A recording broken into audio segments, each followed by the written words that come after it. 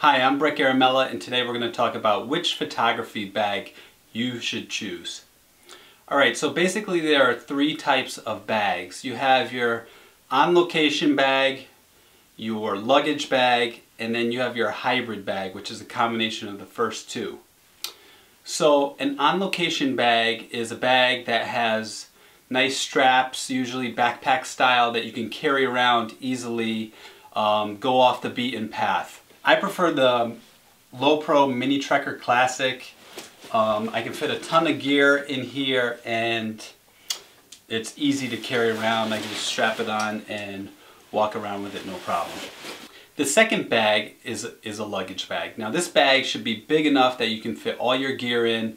I prefer the Think Tank International V 2.0 because it has wheels so I can roll it. It also is small enough that I can carry it on, but big enough that I can fit pretty much all my gear on. Alright, so the third bag is a hybrid of the first two. It should be big enough that you can fit a lot of gear on, but you should also be able to carry it with you on a shoot. I prefer the Lowepro CompuTrekker AW. This bag I bought about 9 years ago. It's been all over the world with me. It's an amazing, amazing bag. Very sturdy. I can fit my 15 or 17 inch laptop into the side with the side pocket.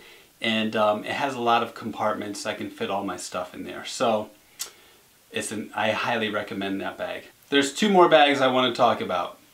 If you have really expensive gear, or you're going to be traveling where your gear is going to might be damaged because it's moving around a lot, you might want to get a Pelican case. The Pelican cases are very expensive, but they're pretty much bulletproof. You can run over them with a car and they'll be fine. Alright, so the last type of bag I'd like to talk about is waterproof bags. If you're going to be in an area where there's a lot of rain, or you're going to be on a boat or somewhere where there's a large body of water where your camera gear might get wet, you might want to consider getting the Lowepro Dry Zone 200. It's an excellent bag for that. And I hope you enjoyed this video and it will help you find the right camera bag. If you enjoyed this, please subscribe below. Thanks a lot.